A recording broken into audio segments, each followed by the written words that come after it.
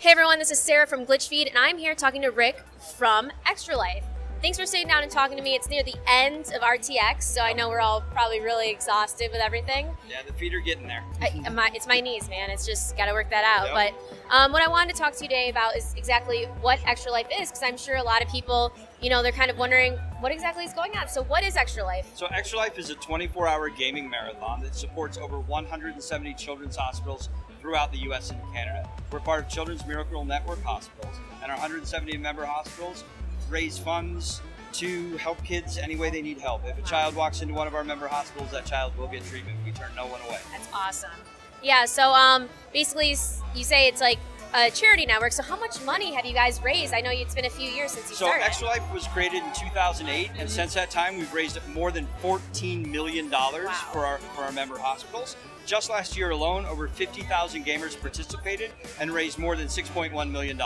And so you said it's a 24-hour kind of event where people can basically, is it a marathon where they raise money, people can donate to them? Yeah. Exactly. So it works a lot like a bike-a-thon or a walk-a-thon where, you sign up to participate, then you go to your friends and families, or, if you happen to be a streamer, you reach out to your community that you stream to and you say, hey, I'm participating in this. I'm supporting my local Children's Miracle Network hospital.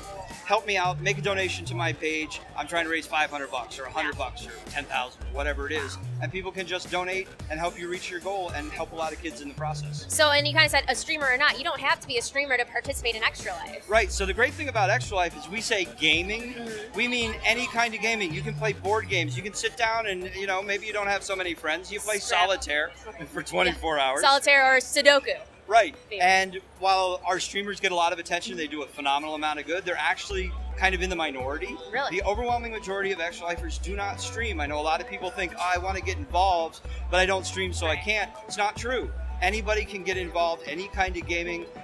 Geek and Sundry actually does a 24-hour D&D stream. That's awesome. Pen and paper. Yes. Right? So you don't have to stream, you don't have to play video games, any kind of game qualifies, and you do it when you want to do it. We have a national game day that is November 7th. Right. But any day that works for you, that's totally cool with us too. It's all about gaming the way you want, when you want, where you want to help kids. And you said you kind of help in general. It's like a pot of things. So if someone needed help getting into the hospital, this money could go towards that. But I also saw on the site there were sometimes like care packages, or you would do some sort of like packages people could get. Is that something too, where you have specific items that go into the hospitals?